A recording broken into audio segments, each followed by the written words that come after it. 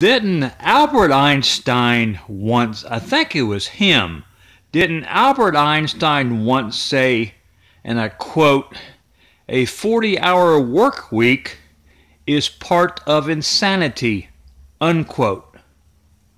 Well, let's think about it. Let's assume that Albert Einstein did say that. Think about it. You ain't got no freedom. I think what Albert Einstein was saying is there's nothing like being your own boss and working at home or wherever you are, working when you want.